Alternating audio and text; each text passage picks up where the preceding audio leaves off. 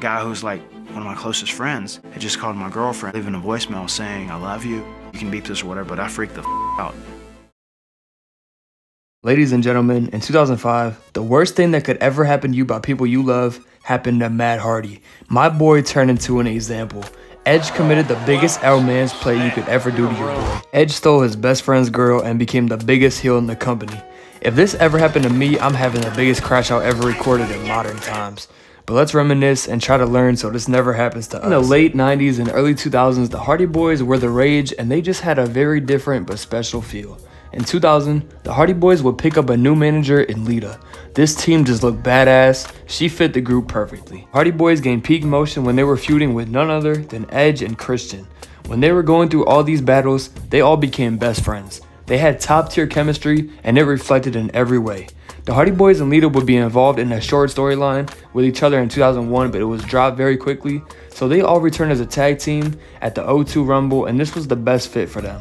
On April 6th, Lita was on set for a TV show called Dark Angel, and she was doing a fight scene, and she did a Hurricane Rana, but the dumb broad that took it dropped on her neck, and she broke her neck. She took the whole year off, but Team Extreme got canned again. Matt would go on and have a great run on SmackDown with his V1 gimmick, even winning the Cruiserweight Championship, while on the other hand, Jeff got released.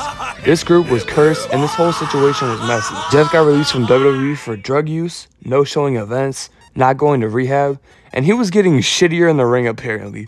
But Lita would return in September of '03, and shortly after this, Matt switched brands to be on Raw with her. Lita would be involved in a feud with Kane, but Matt would help her fend off Kane and they reunited. So Matt dropped everything on SmackDown, his great run, just to be on Raw with her. He got demon words, bro. Look at him trying to build a roster. He went for AJ and Lita, and he ended up bagging them both. It's a crazy world we live in. Well, if you count kidnapping and tying her up as bagging, but he was almost in there. You know, we're going to do a little segment. I'm switching topics a little bit. I want to review Kane's Riz and take notes. And this segment is sponsored by Raid Shadow Legends. They actually didn't sponsor me. Yeah, it's a little awkward. All right, let's see what Kane got in his bag. Let's see what he got. So, you seen any good movies lately? Because I always get what I want. Of all the pieces of property I own, you by far are my favorite. Can we get a round of applause for Kane, bro? He has such a way with words. Yeah, he got it. But all right, anyways, Matt would finally do right, and he faced Kane in a no DQ match at Vengeance, and he actually beat him. All right, Matt. But unfortunately, though, he sold the one that mattered. At SummerSlam, Matt faced Kane in a till death do us part match, and yeah, he got his girl taken by Kane. Matt gotta be the cuck of the century at this point. But Kane officially bagged Lita, and they were getting married. A quick marriage. Kane don't play around with his girls. But they had emo midgets come out and everything. Kane came out in the all-white, and ooh-wee, boy, was he fresh as hell. But I'm glad he didn't pull a Braun Strowman, though, and pull up to a wedding looking like this. What a sicko. But Lita came out in a black dress, and Kane was not having it at first, but he let it slide. They would then read their vows, and Kane got her pregnant. What the? Yo, this broad was wham-bamming the whole roster? On to the screen. But I don't know, this was crazy. But Lita then read off her vows, and she said she still loved Matt. Bro, females are insane. Why do you think females love the Inside Out movies? Their emotions are all over the place. They don't know what to do. But Matt would then interrupt and take out Kane and then scooped up Lita, and they started booking it like the greatest love movie ever. They're about to have a good escape. But out of nowhere, a wall of fire goes off and stops them in their tracks. This is the delusional shit they have in their heads, what they want you to do for them, bro. I swear. But even God doesn't want Matt to win at this point. I know he was sick, but I can't lie. I'm delusional too. This would be a top tier wedding. You can't lie. But Kane came back, and he would chokeslam Matt off the stage in front of his girl. I know she got the ick. But look at this picture. This is sickening. But Matt needed to take a break to heal from a severe knee injury, and this is where everything fell apart. Matt was gone, and Lita was by herself. Lita asked Matt if she could travel with Edge because she didn't like to travel alone, and Matt said it was okay. They were spending so much time together on the road, and they were building a bond, and they had a lot in common. Matt Hardy woke up one night, and he checked Lita's phone because it kept going off, and what he found in her phone, she had voicemails from Edge. Edge pulled out the begging Riz, and he was probably singing in the rain, and he said he was lost without her, and he loved her. He was probably going to pull out the boombox strategy too. That shit has 99% success rate. All the OGs know about the boombox strategy. But all jokes aside, Matt flipped out, as he should. Simple code everyone should follow. Bros before hoes. Simple code everybody should follow, but it's rare apparently. But Matt Hardy crashed out and had the whole situation was getting brought to life. Kane took his girl in storyline, and Edge took her in real life. Matt Hardy lost his best friend, his girl, and his brother got fired. This man went through some of the worst emotional pain you could go through as a man. But to make everything worse, Matt himself would get released from the WWE. Just so depressed, and it felt like I'd lost everything.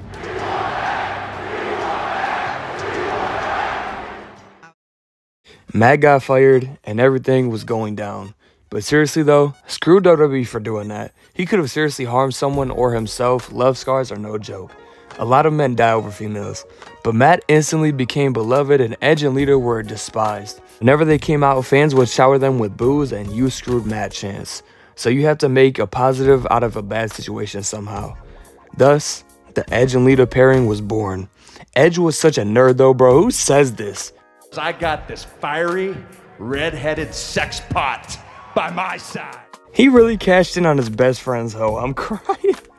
But that picture of Matt chilling on the couch with his injury hits, bro. This guy was traumatized. They couldn't put us off any longer though. He needed payback.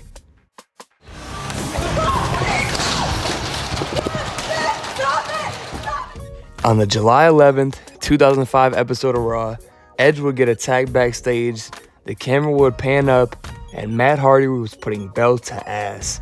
Matt was back, and the crowd was going ballistic. Matt and Edge would get into a big brawl, and Matt was laying in. Matt would get on the mic and say his real name, Adam, and just was saying whatever he wanted at this point, even mentioning Ring of Honor. But he was vowing to destroy both of them, and it was very compelling. But next up was something special. The Bite This segment. Hey, This is Matt Hardy. dog, the nerd interviewer was so desperate for clicks, Lita was over it, and Matt popped up like Pennywise. This was top tier entertainment. I don't know if you guys knew by now or not, but love sells, and it always will sell because everyone can relate to it and it strikes an emotion deep inside. But Matt was coming through the crowd just to attack Edge. This was so lit. Keep in mind though, he was still fired. On the August 1st episode of Raw, Vince re-signed Matt Hardy and he looked like the biggest star in the company. It would later be announced that Matt would face Edge at SummerSlam. This is one of the dumbest matches I've ever seen in my life. It's true though, nice guys always finish last. Edge won this match in like 5 minutes by knockout. Now it's smoke for everybody. Hey Vince, you old fart, what was this? That just blew me, bro. I'm going to take a break, bro. Why can't we all just be friends, man? Hey, shut up, Kelby! Yeah, this feud was not over. The two would have a street fight on Raw, and Matt would hit a side effect to Edge off of the stage. This was needed get back. The two would have another match at Unforgiven in a steel cage match, and at this point, Edge was Mr. Money in the Bank, and he was getting a big push, but in my opinion, I think Matt should have been a huge face as well, just like Jeff. But they would have their match, and they wanted him dead, so what did he do? He headed to the top of the steel cage and dropped a huge leg drop on Edge. 1, 2, 3. Matt got his get back. Matt recently in an interview with CVV said that this has messed up his back for weeks, but it was worth it in my opinion. Two would face each other one more time on an episode of Raw in a loser leaves Raw match. Matt literally lost the match, bro. I don't appreciate the Hardy hazing, bro. Bully someone else like Bob Holly or some shit. But yeah, man, they screwed Matt and basically sacrificed him for Edge because he was never the same in WWE after this. He would definitely have a good career, don't get me wrong, but I think he could have been a main eventer. He would have a reunion after this with Jeff as well, but it felt like he was always in Jeff's shadow. And also, I gotta say, Matt had a Lita cardboard cutout after the fact, bro. He was down bad. But to be fair, Jeff did go on to have one of the best runs in WWE history in 08 and 09, but still, they could have handled this so much better. Edge would go on to become a superstar and honestly one of the best heels in WWE. Lita would go on to retire and the two would split up. They risked everything for like 2 years, man. That's so whack. But Matt would coast into his WWE's career and eventually leave WWE. Matt would go on to TNA and so would Jeff. So now, Lita was gone, Jeff was gone, and now Matt was gone. Edge was the only one left in WWE. Edge would go on to be a world champion in like 2011, but all the years of beating up his body, Edge got the worst news a wrestler could get. He was forced to retire. Karma is a real thing. It's crazy how the world works. But Lita was forced to retire in 05, and Edge stole Lita away from Matt while Matt was injured. So now, Edge would go away for years, and Matt would have a complete resurgence in TNA. It's crazy how the tides turned. +1 for the good guys. But Broken Matt and Brother Nero carried TNA for years, but they knew it was time to come home. WrestleMania 33, they were home. They came out to a huge pop, showed out, and even won the tag team titles in the same show. The Hardy Boys were in full motion, and they would grind it out for a few years, but Matt would leave and go to AEW in the most awkward segment I've ever seen in my life. But get this, in the same year, Edge will return to WWE at the 2020 Royal Rumble after a 9-year retirement.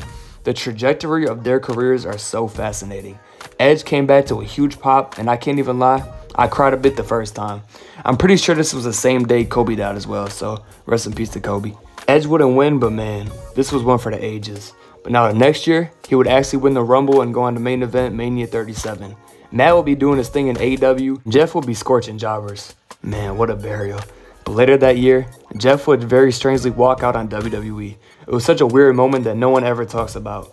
But yes, Jeff would have his drug problems, but I don't like mentioning that stuff, so I don't like knocking people when they're down, so express some love. But Jeff would end up leaving WWE and went to AEW with Matt. To be honest, their AEW run was just so horrible and cursed, and they were kind of washed. Shortly after this, the two would basically be stuck under contract doing nothing really, and they would leave AEW and return to TNA. But as this was happening, Edge would go to AEW. What type of Tom and Jerry episode is this? There's no way this is coincidence, bro. Like, this is sus. Like, I don't know. This is insane at this point. But now, we are basically in present times. So what are the relationships like now? Well, Edge and Beth Phoenix are married, and they have some kids, and they're locked in.